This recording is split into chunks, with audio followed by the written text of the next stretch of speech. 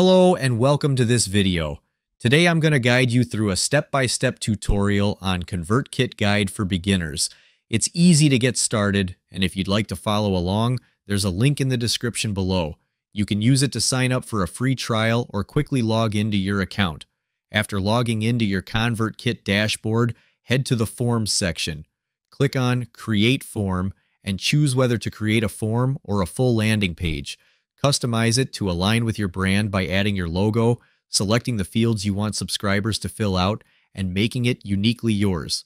Next, set up an email sequence by going to the Sequences section and clicking Create Sequence. Here you'll design automated emails that will be sent to your subscribers over time, nurturing leads or welcoming new subscribers. If you prefer to send a one-time email, go to the Broadcast section and click Create Broadcast. Write your email, then choose to send it immediately or schedule it for a later time. In the Automation section, you can create rules for actions that occur when someone subscribes, such as automatically adding them to an email sequence or applying tags for more personalized follow-ups.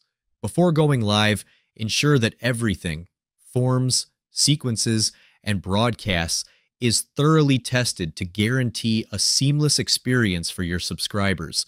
Before we end this video, I want to invite you to a free training on building your email list while earning high-ticket commissions. My team and I have been using this method to make over $3,000 in commissions while growing our list for free. If this sounds like something you'd be interested in, just click the link in the description to sign up. Thanks for watching.